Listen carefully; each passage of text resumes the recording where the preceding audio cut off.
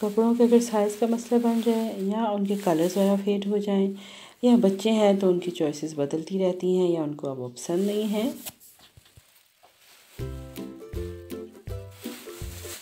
क्या है, एक सैक बनाई और हवाले किया इस कंटेनर के। आज का व्लॉग है इसी पे बेस और रहिए मेरे साथ।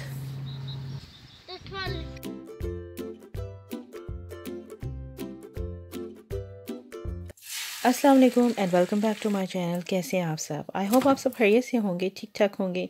अल्हम्दुलिल्लाह मैं भी ठीक हूँ।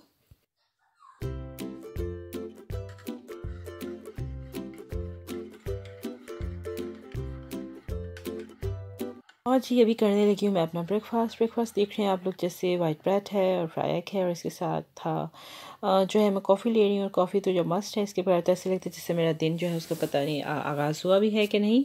तो इससे ऐसे समझ लें कि मेरे लिए बहुत ज़बरदस्त मेरा एनर्जी बूस्टर है। और थोड़ा सा अनहेल्दी चॉइस है लाइक वाइट ब्रेड, बट कभी कभार खैर है।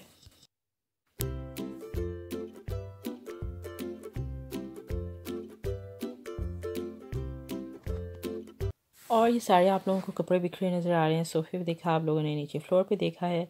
और ये आपको अंदाज़ा हो गया होगा कि आज मैं क्या करने लगी हूँ। तो जी मैं बच्चों की वार्डरोब जो है उसको ऑर्गेनाइज़ करने लगी हूँ। आप लोग देख रहे हैं जी अंडर बेड ड्रेसर है या अंडर बेड कमोड है। और ये बहुत ही ज़बरदस्त फंक्शनल है। अगर स्पेस वगैरह का मसला है तो आप इसमें भी अपने क्लोथ्स या कोई पिलोज़ वगैरह कुछ भी आपने रखना है वो रख के आप इसको बेड के नीचे रख सकते हैं। तो लेकिन मैं प्रेफर कर रही हूँ, मैं इसको जो क्लोजेट में इसकी स्पेस बनाऊँगी और वहाँ पे मुझे ज़्यादा कन्वीनियंट है। बस अपना अपना थिंकिंग की बात होती है। तो ये बहुत ही ज़बरदस्त है और बहुत ये कहने के स्पेस सेवर है।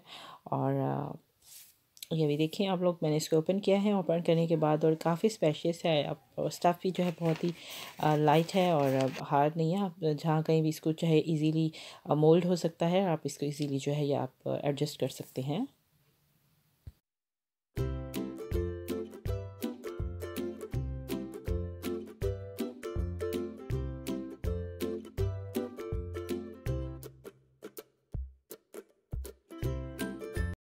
और ये मैंने इसको ओपन किया है और इसमें मैं जो है फ़ोल्डिंग करके बच्चों के स्वेटर्स वगैरह रख रही हूँ।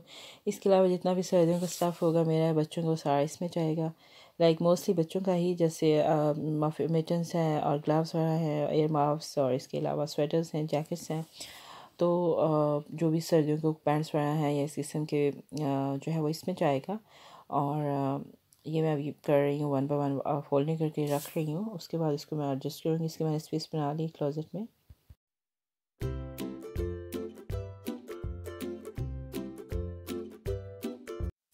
तो ये देखिए आप लेफ़्ट साइड पे मैंने नीचे जो है ये जो अंडर बेड श्रंक थे उसको यहाँ पे मैंने मैनेज कर लिया। यहाँ पे फिक्स हो गई, ज़बरदस्त इसकी स्पेस बन गई और इजी यहाँ पे एडजस्ट होगी। इसके अलावा बच्चों की वार्डरोब है बेटियों की, इसको अब मैंने मैनेज करना है।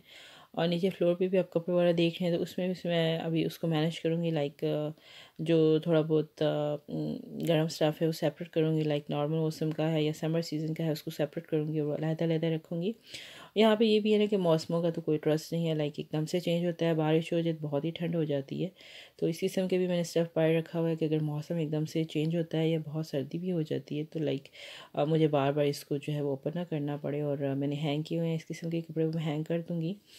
और बाकी स्टार्ट में भी आप लोगों को मैंने दिखाया था और बात की थी कि यहाँ पे जो कपड़े वगैरह हैं, लाइक अगर छांटी करते हैं, कोई ऐसे कपड़े हैं जिनके साइज़ का मसला है या कलर फेड हो गए हैं लेकिन बहुत ज़्यादा ख़राब ना हो या बहुत ज़्यादा फटे पुराने ना कपड़े हों, तो यानी कि ऐसे कपड़े जो दोबारा से इस्तेमाल किए जा सकें। और तो उसका फिर यहाँ पे क्या किया जाता है पाकिस्तान में, तो जैसे मोस्टली ये होता है कि पाकिस्तान में तो वहाँ पे है कि कोई अगर फाउंडेशंस हैं वहाँ पे दे दिए जाते हैं। लाइक अगर कोई लाइक मांगने वाला कोई आ गया है या कोई ज़रूरतमंद है तो उसको दे दिए जाते हैं। या अगर किसी को आप जानते हैं और कोई फैमिली वगैरह ऐसी है जो काफ़ी मुफलिस मतलब लाइक कंडीशन में है तो उनको दे दिया जाता है। लेकिन यहाँ पे ऐसा नहीं है। और यहाँ पे ये है कि शॉप्स बनी हुई हैं और जो जर्मन रेड क्रॉस है वहाँ पे उनके जो मुख्तलिफ चैम्बर्स बने हैं वहाँ पे आप दे सकते हैं। कुछ भी आप अपने शूज़ वगैरह हैं या कपड़े वगैरह वहाँ पे आप अपने दे सकते हैं। और इसके अलावा कंटेनर्स हैं, जैसे मैंने आपको दिखाया तो मुख्तलिफ एरियाज़ के कंटेनर्स हैं यहाँ पे कंटेनर्स वगैरह में भी आप अपना जो है वो दे सकते हैं। और फिर आगे से फर्दर मैं आपको बताऊँगी कि कंटेनर्स में जब ये हम कपड़े वगैरह जो है फेंकते हैं और उसके बाद इनका कहाँ किया जाता है या किस तरीके से इनको फर्दर जो है इस्तेमाल में लाया जाता है, ये कैसे इनको किया जाता है। तो ये मैं भी आपको दिखा रही हूँ।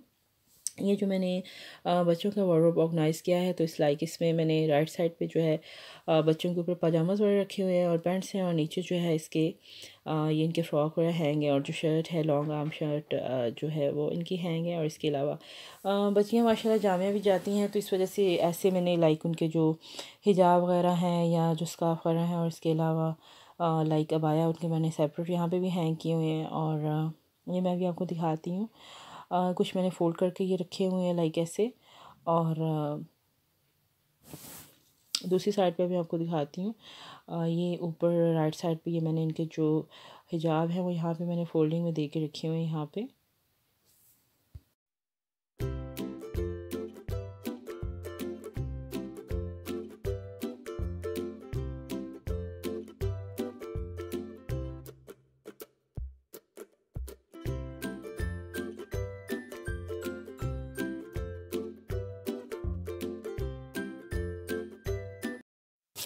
और ये मैंने बच्चों के जो लेफ़्ट साइड पे है यहाँ पे कुछ सर्दियों के कपड़े हैं, पजामाज वगैरह हैं, कुछ पैंट्स इनकी और फ्रॉक्स वगैरह जो है मैंने फ़ोल्ड करके रखे हैं। और बाकी जो है इसका कुछ मैंने प्रेस करके हैंग कर दिए। लाइक मौसम का यहाँ पे मैंने बताया बहुत ही अनप्रडिक्टेबल है और एकदम से वेदर चेंज होता है, लाइक सर्दी भी हो जाती है एकदम से और गर्मी भी। तो ये विंटर जो क्लोथ्स हैं सारे मैंने इनको पैक नहीं किया, बल्कि कुछ बाहर ही रहने दिए ताकि बच्चे इजीली खुद ही इनको निकाल के पहन सकें और उनके लिए एक्सेसिबल हों। और बाकी ये है कि जो वार्डरोब का ऑर्गेनाइज़ करने का होता है, या इसको लाइक इसका एवरी 2 वीक्स या वीक इसको करना होता है, क्योंकि ये तो एक ऐसी प्लेस है जहाँ पे कपड़ों का निकालना रखना लगा ही रहता है।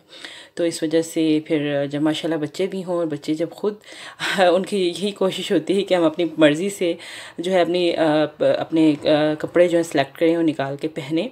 तो ऐसी सूरत में तो ज़ाहिर है फिर मैं उनको जो है गाइड करती हूँ, लेकिन बहुत ज़्यादा स्ट्रिक्ट नहीं हूँ इस मामले में। मतलब बच्चा अगर खुद से कोई डिसीजन लेना चाहता है या खुद से कुछ सिलेक्ट करना चाहता है अपने कपड़े वगैरह, उसको ये चॉइस देनी चाहिए बच्चे को कि वो खुद से जो है पहन सके। बस ये है कि थोड़े जो मदर्स हैं वो गाइड कर दें ऐसे बच्चों को। तो फिर बहुत ज़्यादा रिस्ट्रिक्शंस ही मैंने लगाई कि नहीं मैं खुद ही दूंगी या मैं ख़राब हो जाएंगी तो मुझे करना पड़ेगा, ऐसा कोई सीन नहीं है। तो ये मैं अभी आपको दिखा रही हूँ, मेरे बेटों का मैंने है कबर्ड, इसको मैंने किया है, सारे इनके कपड़े वगैरह मैंने प्रेस करके हैंग कर दिए हैं।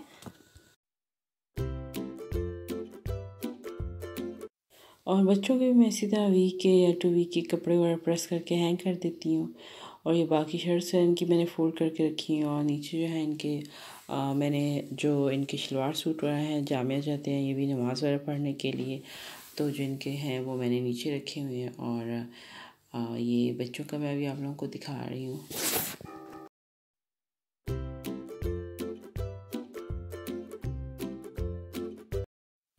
और इसका ये तो है कि या तो आप अपने कपड़े वगैरह सॉर्ट आउट करके अपने कंटेनर्स वगैरह में जो है वो फेंक सकते हैं, या फिर आप जो मुतलका जो ऑर्गेनाइजेशंस हैं उनके जो चैम्बर्स हैं या उनके जो शॉप्स हैं वहाँ पे जाके आप जो है वो दे सकते हैं। उसके बाद वो फर्दर सॉर्ट आउट करते हैं। और जो चीप स्टोर वगैरह हैं जहाँ पे ऐसे लोगों के लिए जो जिनकी इनकम कम है और जो बाय नहीं कर सकते, उनके लिए जो है वो फिर फैसिलिटीज़ उनको दी जाती है ये कपड़ों की, कि वो अपने बहुत ही ज़्यादा कम प्राइस पे ये ले सकें। तो इस वजह से ये है कि ऐसे कपड़ों का बहुत ही ज़्यादा, ये ना कि फटे पुराने कपड़े आप दे रहे हैं, ऐसे कपड़े जो दोबारा अगर कोई पहने तो उसको अच्छी फीलिंग आए और उसको ऐसे फील ना हो कि बहुत ही किसी ने जो है वो सीधे या फटे पुराने कपड़े दे दिए हैं। तो ये सारे कपड़े जो मैंने छांटी की है इसके बाद यहाँ पे रख दिए मैंने, और अब इनको जो है मैं सैक में डालूँगी। और बेटियाँ साथ में माशाल्लाह काफ़ी उन्होंने हेल्प करवाई, बहुत ही ज़्यादा अल्हम्दुलिल्लाह हेल्पफुल बच्चे हैं मेरे, और बेटियाँ स्पेशली, और बड़ी हैं इस वजह से सेंसिबल हैं, तो काफ़ी ज़्यादा उन्होंने हेल्प करवाई है जहाँ पे रख दिए। और बाकी ये है कि अगर आप लोगों को आज के व्लॉग पसंद आया है तो इसको मुझे बताइएगा कैसा लगा, और इसको कमेंट में ज़रूर बताइएगा। बाकी आप लोग मुझे बताएं कि जब आप लोग अपने कपड़ों का सॉर्ट आउट वगैरह करते हैं तो जो ऐसे कपड़े वगैरह होते हैं तो उनका आप क्या करते हैं, आया मुझे लाजमी प्लीज़ बताइए कि आप लोग कैसे उसको मैनेज करते हैं।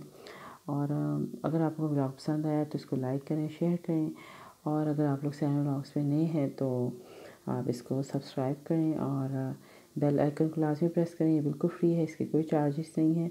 और इस तरह से ये है कि आपको जो भी मेरी नोटिफिकेशन है नई वीडियोज़ का वो मिलेगा। और अपना बहुत सा ख्याल रखिएगा, मुझे भी दुआ में याद रखिएगा। टेक केयर, अल्लाह हाफिज़। इंशाल्लाह आपसे मुलाकात होगी किसी नए व्लॉग में। Till then take care of yourself, bye bye.